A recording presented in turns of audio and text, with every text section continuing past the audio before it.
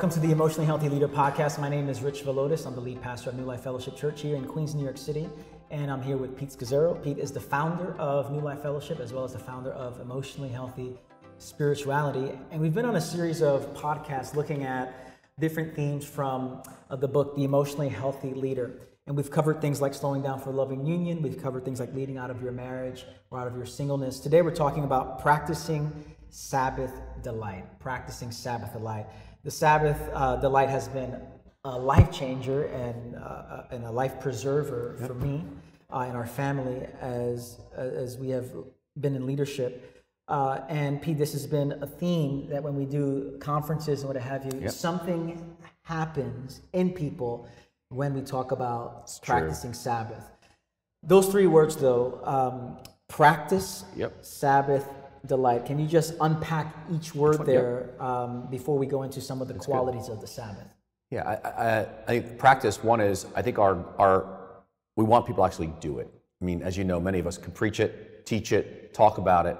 Doing it consistently, where there's a rhythm in my life of work and Sabbath, that is the goal. And that's the life-transforming practice. Secondly, it's Sabbath, and we'll define Sabbath in just a few minutes. I actually take a 24-hour period where I Sabbath to the Lord our God. And thirdly, practice Sabbath delight. Why did you put that word there? Delight's the key word. I think delight, there's many aspects of Sabbath, but delight is the core of Sabbath, where God delights in the very first Sabbath. He goes, this is very good. And really, in the original Hebrew, as one of my Old Testament prophets said, it's like saying, this is spectacular, this is wonderful, this is awesome. It's just an expression of beaming with delight. And we are so delight deficient in among the leaders and pastors and churches that we associate delight with sin. And yet God is the author of delight. He's created this beautiful, wonderful universe, and He gave us 5 senses. And we are to delight in the world. We are to delight in so many things, creation. It's all given to us as a gift. And Sabbath says, Jesus says, you were not made for Sabbath. The Sabbath was made for you. It's a gift. And so if we miss delight, it becomes blue laws, legalism, bondage, and heavy, it's a have to and a should. Yeah. But Sabbath, if you really taste the inside of Sabbath, it is pure joy. So there are many wonderful definitions about what the Sabbath, how people have unpacked it. You've landed on a very simple definition about the Sabbath. How would you define what is Sabbath keeping?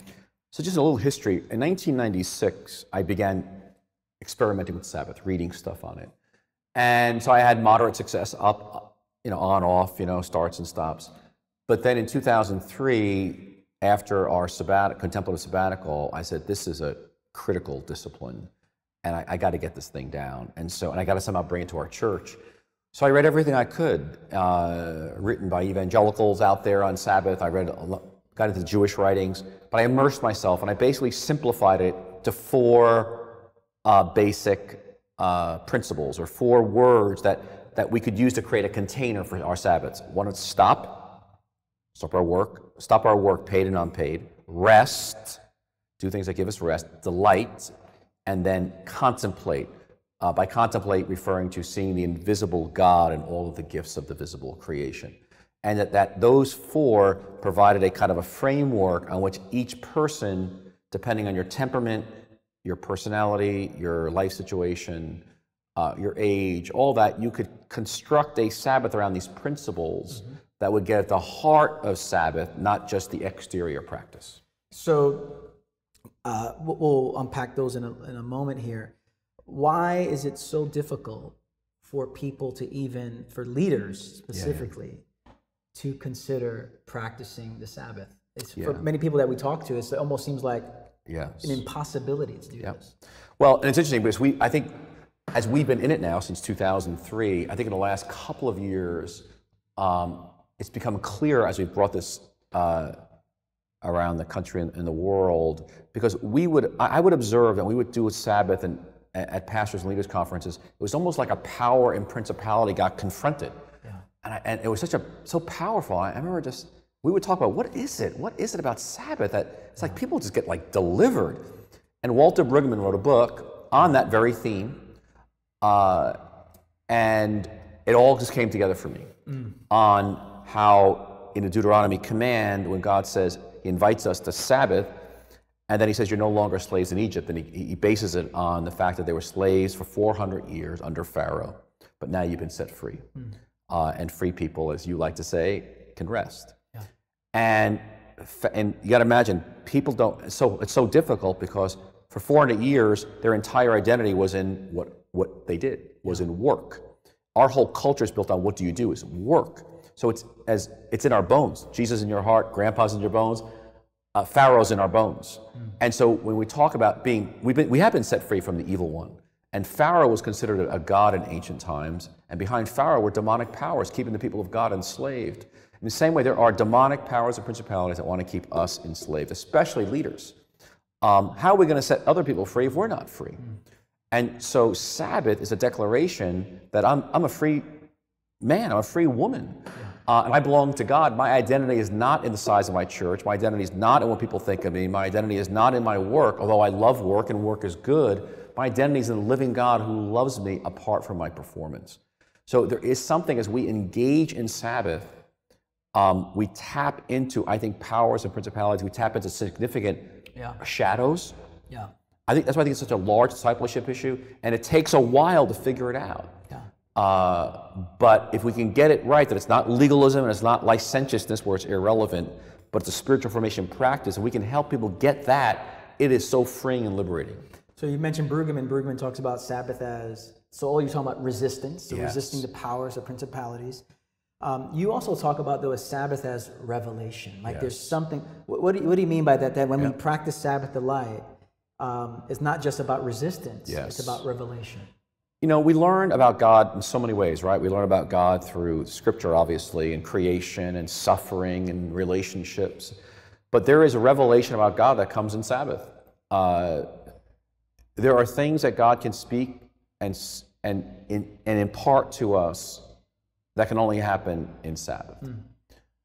For example, I think for myself, I can think of a couple of things I've learned about God works when I'm sleeping, Psalm 127, Psalm 121, that I wake up and God's working.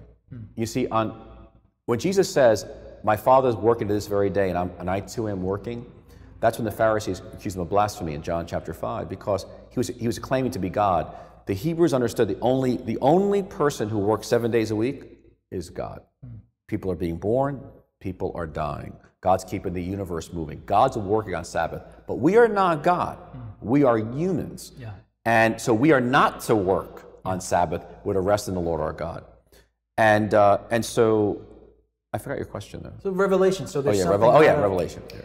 There's a revelation about God being on a throne, and truths when we stop and rest. It's almost like the soil. Remember, God every 7 years would have the soil was not to be worked. It was to be fallow.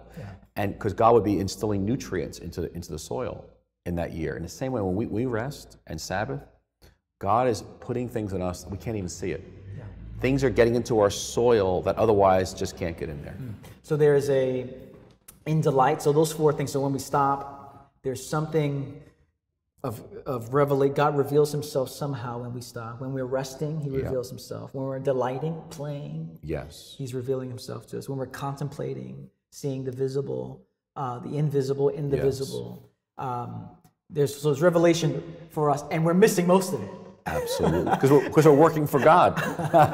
It's really crazy to think about. We're missing all of this revelation from God. So a leader that's listening to this and watching this right now, they're probably working 80 hours a week, let's say, and working 6.5, 7 days a week, starting the Sabbath. Like, Pete, 400 years, the people of God were in slavery. I imagine that when Moses said, okay, everybody, today's a Sabbath, it's hard for me to believe that they got it just like that.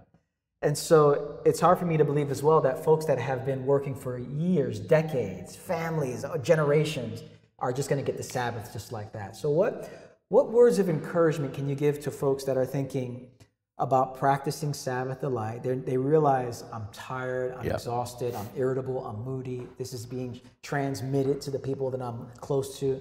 What words of encouragement would you give to those thinking about experimenting with Sabbath? We need an hour, you know that. But I would say that in simple, one, if you have a day off, which is probably Monday for many pastors and leaders, I would transform that day off into a Sabbath to the Lord our God. And I'd begin to work with that because that's easy. Or it may be that your life is so busy and out of control, you might want to start with 12 hours and then build up. But a Sabbath is a 24-hour period that you want to move up to. I would say that's number one. I would say start with some simple wins. Secondly is you want to figure out, how can I create a container that fits for me? Now again, the Israelites didn't learn it overnight, right? I mean, if you look at scripture, it's clear it took a long time for them to figure out Sabbath. So give yourself a lot of grace to figure this out. What's going to work for you? Because what's worked for you might not be work for somebody else. Yeah. And because we're all built differently. So it's going to take a lot of trial and error, and you're going to want to find, if possible, some support along the way. But I like the word container, and this fellow's mentioned in the book, Todd Deathridge, and he's got a ministry out there in the Mideast. And he learned from the Jewish rabbis in Jerusalem about Sabbath, which is they create this, it looks like a legalistic container, but for them it's not legalistic from the inside. And when he would participate with them in Sabbaths, he realized, oh my gosh, this is like, wow, like, because you couldn't drive, you could do this, but for them the day has to be a different kind of a day. It's protected. Protected. So you got to figure out what's going to protect it for you, the beauty of Sabbath. And so for some it might be no technology, it might be, I know for me, I don't do, and we don't tweet or blog or do social media. I rest from my paid and unpaid work. And so I work hard to say, how's this day going to be different than my other 6 days? And then I think through delight. Now, Jerry and I, we do it often, you and Rosie do, which is we'll light a candle. Yeah. We'll do something to mark the day, to have a beginning. And again, there's so much to learn from the Jewish community, the Hasidics and other Orthodox Jews, because they've been doing this for 3,500 years. So they got a lot more on us. And having a starting moment and an ending moment. And so I would encourage you to take some first steps.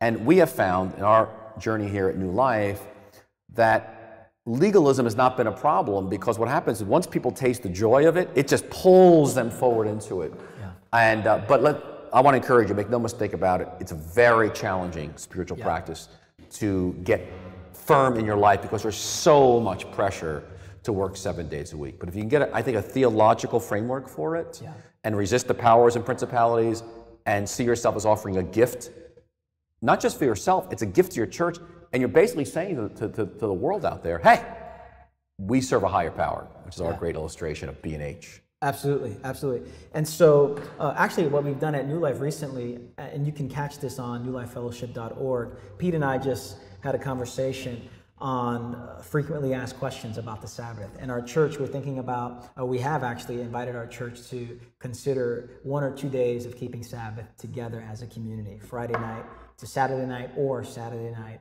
into Sunday night. And so we've been experimenting, learning some new things here, and we found that as long as it's couched in, you don't have to keep the Sabbath, you get to keep it. Yes. It is a gift, it is a privilege. There's no two-tiered spirituality here, but it's a gift that God has for us. So what are some final words for you? Stop, rest, delight, contemplate, a candle to start the day there, to start the Sabbath. What's just a final word here for folks that are scared to death of stopping? Well, it has probably rightly been said that sometimes if we don't do it, God will do it for us, and he'll put us on our back, and he'll just stop us himself when we're out of control. And I think we're in this work because we love people, we love Christ, so we're all, in a sense, selfless giving out. And I think you deserve it. It's a gift. God knows that you were built for a rhythm. Your body and your spirit, your neurochemistry was built for a rhythm of working, paid and unpaid work, and Sabbath. Working and Sabbath. And that you will find, if you'll just trust God and begin to take some first steps, that you'll rewire the neurochemistry of your brain, and God will begin doing some healing of shame that says you're not worthy. I used to feel like if I have to get a Sabbath where I get the Sabbath, I get to be blessed and just receive from God, I got to work doubly hard to kill myself to deserve such a gift. And that was touching family of origin issues. And you're going to find that healing and things are going to happen inside of you. Like I think it's happened for me, and I think for you, and I think for so many others, as we engage in Sabbath, that you are in for a wonderful surprise. And out of that, it'll be just so natural to give that out to other people. Yeah. So for more information, we've done a lot of work on Sabbath keeping over the past, almost 15 years. So if you go to emotionallyhealthy.org, there are plenty of articles and sermons that we've done on it. You should also go to newlifefellowship.org as well, as we've journeyed as a church family throughout the years in Sabbath keeping. So our goal and our hope is that you practice Sabbath delight this year. So see you next time. Thank you.